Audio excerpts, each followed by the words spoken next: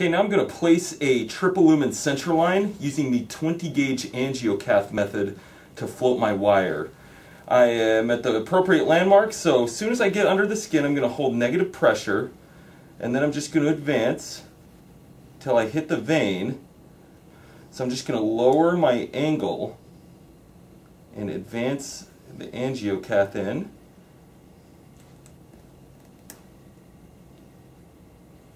And now that that's in, I'm going to remove the needle and cover this port up.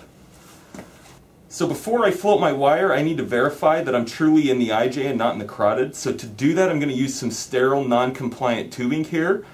And I'm just going to hook it up there. And then I'm going to raise this tubing in the air. And it looks as though it's venous. If it were arterial, that blood would pulsate the entire length of the tubing. So if I really want to make sure that this is venous, I can hand this to an assistant and they can transduce the waveform for me. Now that we've verified that this is truly venous blood, I'm going to remove this tubing. Now I'm just going to float this wire.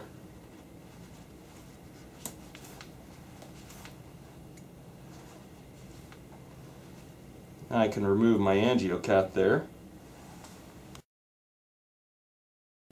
Be careful not to cut the actual wire, so I nick my skin there. And now I float this dilator over the wire and advance this dilator 1 to 2 centimeters under the skin just to facilitate passage of the central catheter itself. Now that I've nicked the skin and used the dilator, it's time to thread this central lumen catheter over the wire. But before I do that, I got to make sure that I clamp the white and the blue port, and that I remove the cap off this brown port.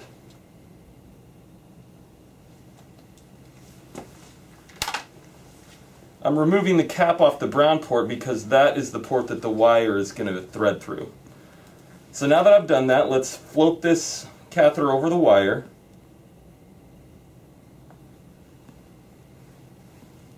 I'm going to pull the wire back until I see it come out the brown port. Okay, I see it there. So now that I'm holding onto the wire, I can thread this catheter over the wire.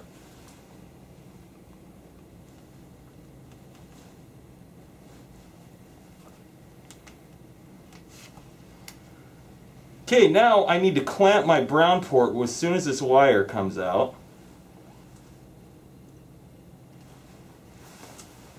Now it's time to sew this thing in.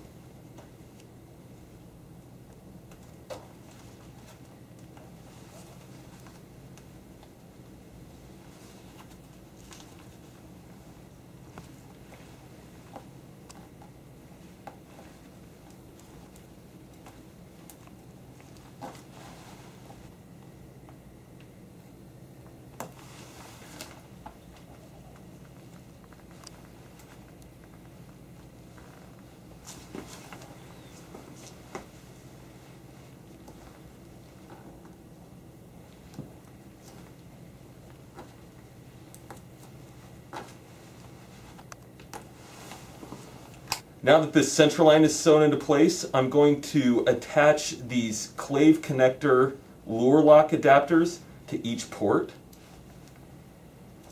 So on the brown port, I'll just hook it up. On the blue and the white port, I'm going to take off these needle ports and trade them out in favor of these clave connectors.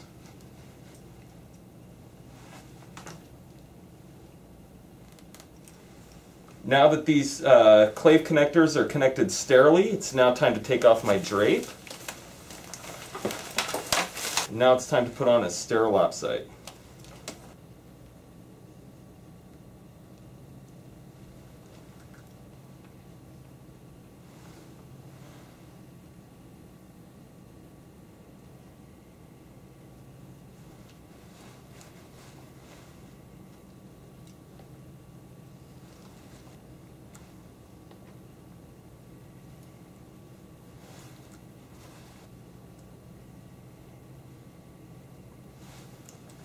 Now it's time to hook up our CVP to the brown port, and then to the white and the blue port we can hook up an extra line for IV infusions. And then we can hook up our extra line for fluids and drug boluses.